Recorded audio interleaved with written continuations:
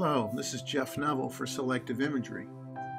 This is going to be a fun little video. I don't normally do product videos, but this is going to be a preview of the Godox Lux Senior Flash, my first impressions, and we'll actually try it out on my Raleigh and see if it actually goes off, my Rolleiflex twin lens reflex camera, and hopefully everything will work according to plan. But you will be finding out live with me whether it works or doesn't work. And we'll get into the specifics. And I recorded some video basically from my Mac studio in my office area. And a little convoluted, but hopefully decent enough where you get the information that you need to decide if you want to make this a flash that you add to your kit. And I think you will like it. This is Jeff Neville for Selective Imagery. Today we're going to do something a little different. I recently ordered a new flash unit that just came out from Godox. So we're going to do a little unboxing video here. I'm going to talk about the flash. I'm going to talk about the specs a little bit, who it's for, where you would use it, where you might not want to use it, and a few of the cons that I have with it. And this is just from a spec standpoint. Obviously, I'm going to unbox it right now. I have not tried it out, so you're going to see it at the same time I do.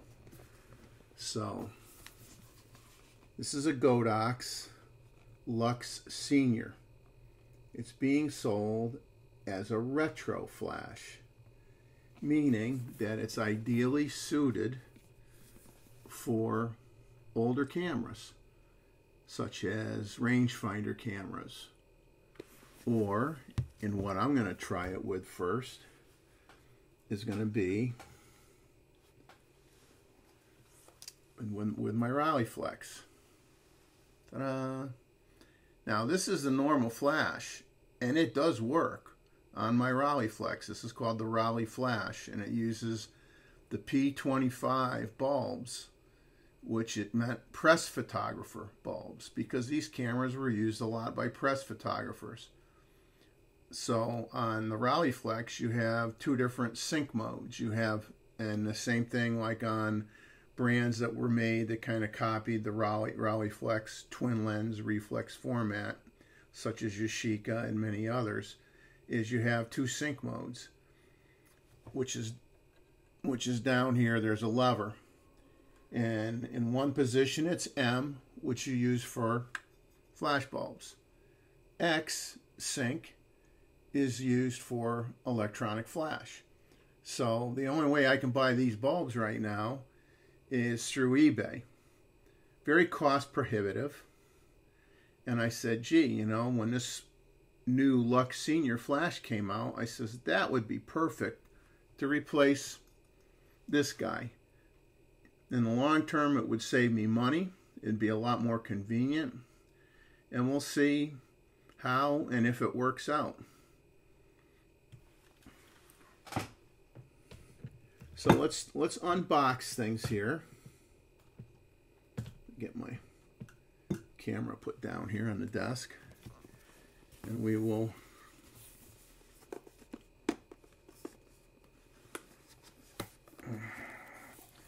open up the box. We have a microfiber cloth.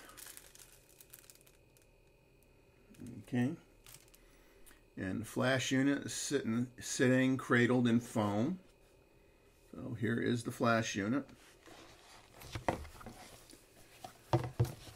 Give me a second. So this is the front. Okay, you have an optical sensor here. You have your hot shoe here.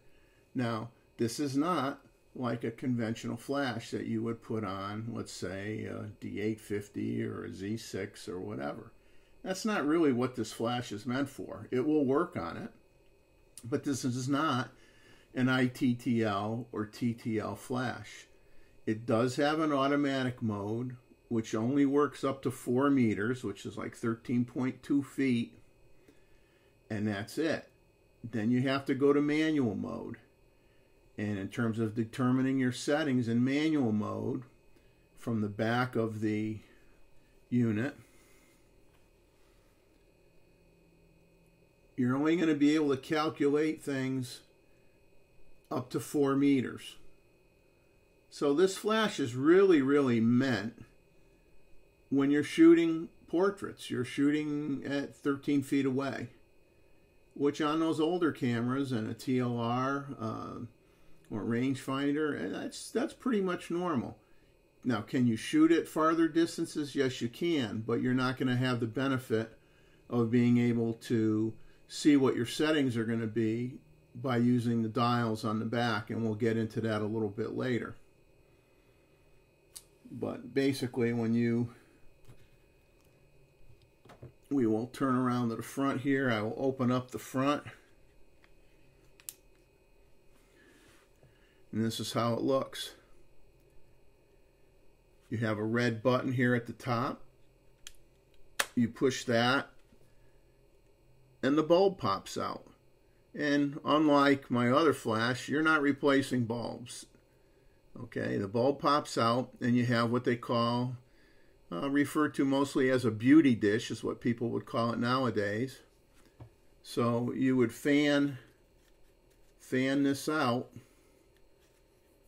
Trying to do this while shooting the video is a pain in the neck, but you would fan this out, and this looks like something from the 50s, does it not? It is really cool. Really cool. And I'm sure you'd get people that would like to sit and get their picture taken while they're looking at an old style flash like this.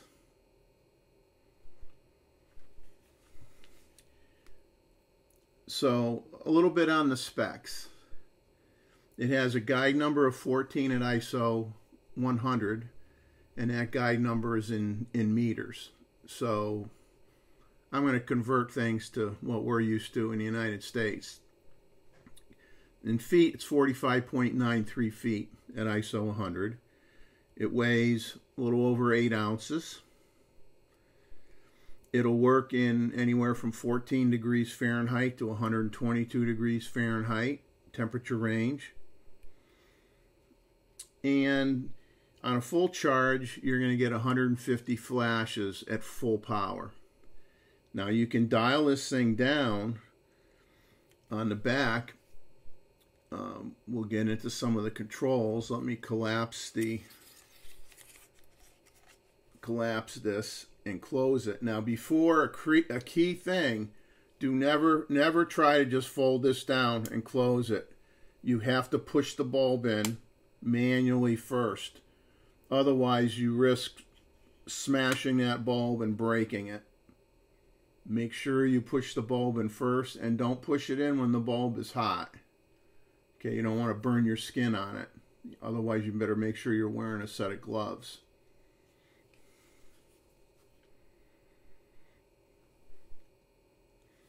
So if you look at the back of the camera, and I'm going to get something I can use to point to, you have a switch here, S1 off and S2. So off, the flash is off. S1, this shot can be used as a slave. So if you put, let's say, a flash that looks like this on your camera as your master, once it sees the flash fire, then that bulb will fire on this unit. Now S1 is when you're using a flash head that isn't doing a pre-flash. It's just going to fire once, provide the light, then this will react accordingly. The S2 position is if you're using, like some cameras allow you to use a pre-flash for red eye reduction. If you're using a pre-flash, you have to put that switch in the S2 position. So it basically ignores the pre-flash and then only reacts to the second main flash that's illuminating the subject. So that's what that switch is for. You know, then you have your normal flash test button. If it's green, you're ready to go. If it's red, you're not ready to go. Then you have a switch down here, which is, I'll get closer. which is it's an off, auto mode, or manual mode. And like I said, auto mode, and you can see on that label on this interior ring here, auto mode is only if you're at ISO 100, okay, at f 2.8, and then it's going to only be automatic up to 4 meters distance. Anything other than that, or if you want manual control, you're going to have to put the switch in the manual position. Now, because I have the flash, the front of it closed, the indicator light is going to show red because it's not capable of taking a picture right now. And right now I'm in manual mode. So how would you would use this? You have this little arrow right here, and that is basically for adjusting your power. So the arrow at the top in this outer dial, you turn it so you have full power, half power, quarter power. Okay, so you have 7 levels, full power down to 1/64th power. Okay, then you have this other ring that's called the meter panel. This area here is called the meter panel. You have your f-stops here, and you have meters and little tick marks. And then you have your ISO range, which is down here. So right now I've got the camera set for full power. Okay. So if I have it on full power and then I adjust, and I'm saying I'm shooting at ISO 100, and I'm shooting at let's say 2 meters away, which is basically 6.5 feet. If I want to shoot at full power, I'm going to be at f5.6. Now I could choose any of those other f-stops, and those will correspond with a power setting. So full power is 5.6, half power is f4. So if I want to shoot it at f4, then I have to rotate that outer dial, so the f4, so the half power mark lines up with that down arrow, and that's how you would set it. And it's pretty much as simple as that. Now, one of the negatives I have is that this scale on here only goes to 4 meters, which is 13.2 feet. So what if I'm shooting a subject that's 20 feet away? Will the flash still work? Absolutely. But what you have to do then is in the manual, and I just printed out a piece of paper, you have a couple tables you're going to have to look at to calculate what your f-stop is going to be for a given distance. And it's just a little more complicated. So basically, if you're using this flash, you're staying with that 4 meter guideline, you don't have to look at a piece of paper. You could do everything from the back of the flash. Now, I wish it went up to like, 6 meters, so you'd be like close to that 20 feet mark. But most of the time, if you're doing, headshots or close-ups of people, you can be, 10, 12 feet away, so you're not going to really have a major issue. I'm just letting you know that you're limited by the scaling that's on the back of that flash unit. So what else do you get in the box? So I'm going to remove the foam. So you get a nice little bag to put your flash in.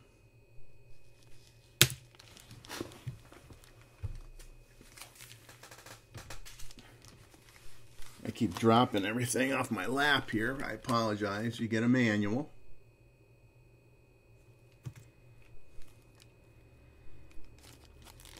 You get your triggering cable, which you're going to need for a lot of retro cameras, your PC sync cable. And then you have your USB charging cable. Now, the battery in this flash, it's another one of my slight complaints, is not removable. So if this battery ever fails, you're going to need to buy a new flash. It's not a removable battery. It's 3.7 volts. It's 1700 milliamp hours.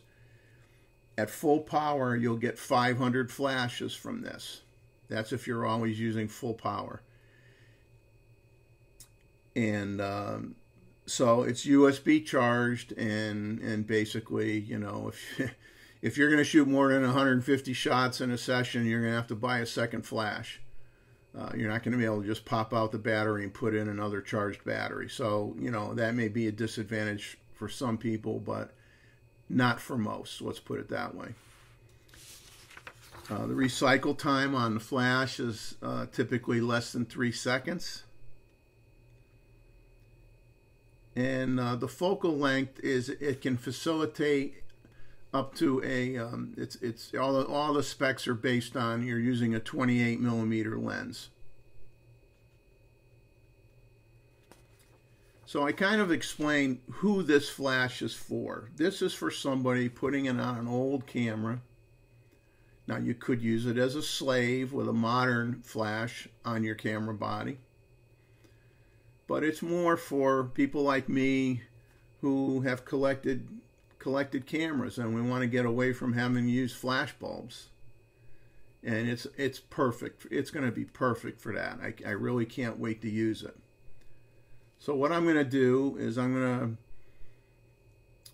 to show you my setup in a minute on my Raleigh, and we will test it out live and see if it works. So I have the flash unit, and I have my Rolleiflex mounted on a really old flash bracket, which I had to kind of move it up a little bit here to have room so I could look down the viewfinder and have clearance. And you know, here's my sync cable plugged in. I'll get into what this little gadget is here in a minute. But basically, we're going to see when I push the shutter button right here if this puppy goes off.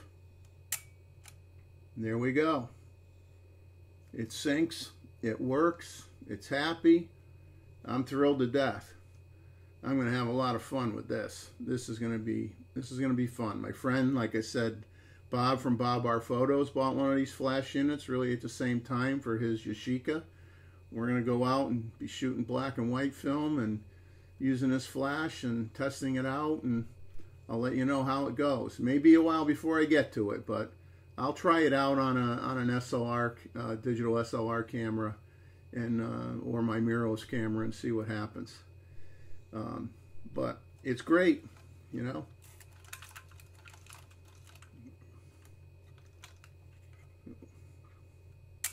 There we go, and you can see the green ready light on the back of the flash.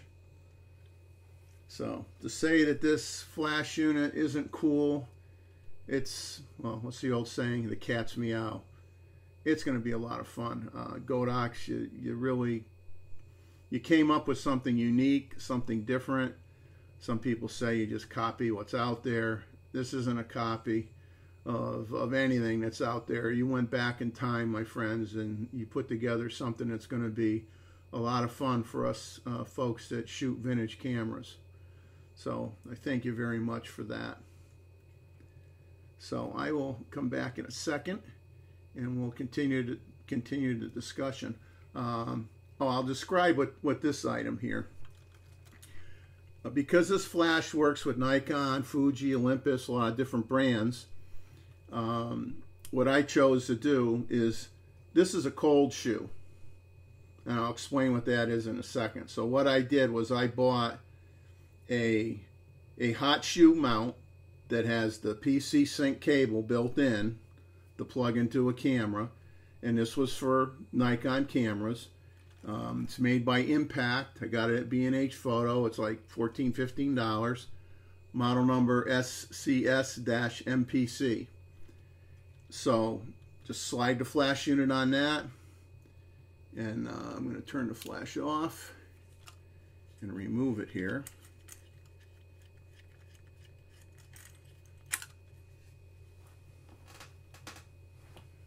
So I will show you, okay, there's your hot shoe. Now that round circle in the middle is what they call the X sink. Okay. On old flashes, you really only had one electrical point of contact, maybe two at the most. But so that's basically allowing me to just put that flash on here and use it. Now, a very, very important thing, and I'm going to be moving around a lot here, so bear with me. You got to put stuff down, pick stuff up.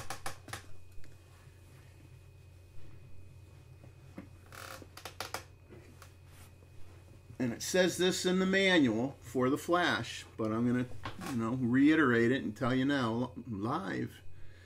This is an old Petri rangefinder camera. Okay. Look at the top of it. You go, oh, there's a hot shoe there. No, this is what's called a cold shoe.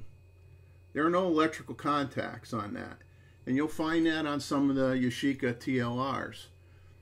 Now, when you look through the manual for this new flash unit, which has electrical contact, it'll tell you if you're mounting it on a cold shoe, which is what I would have been doing if I put it on that flash bracket without that extra part that I bought, the pin's going to short out on the metal case of the camera and the flash isn't going to work.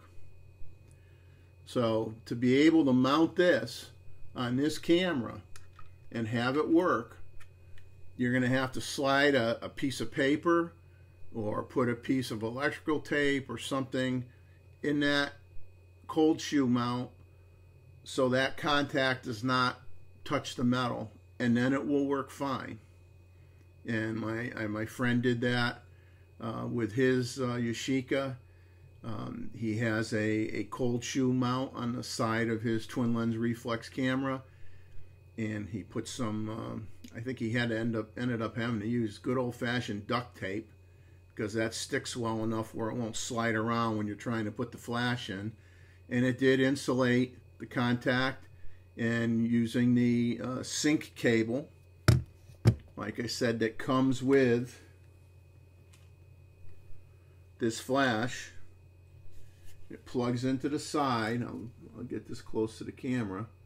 The connection on the top is where the USB-C cable plugs in to charge the battery, and a little small opening below that is where you plug in your PC sync cable.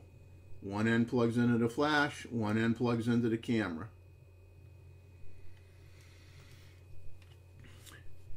Now, so it should work with this old Petri camera, but we will move forward a few years.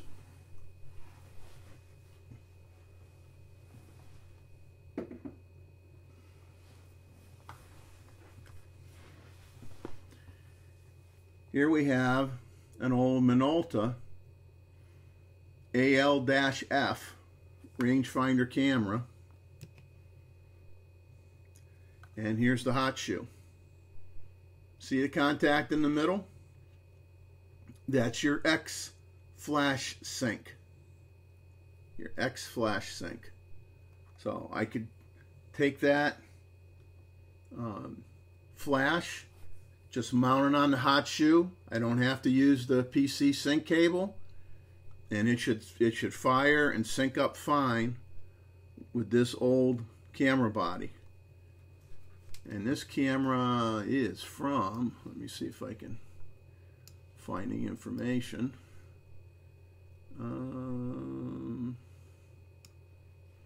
This is circa 1967. The Petri that I showed you that had the cold mount on it was from 1962.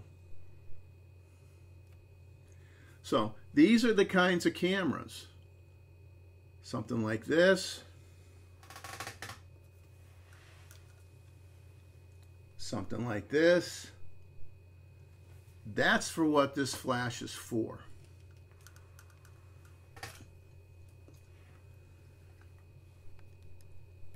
And I just showed you that it works on an old style camera. So that should make a lot of you guys wanting to run out and buy this. And it's $119.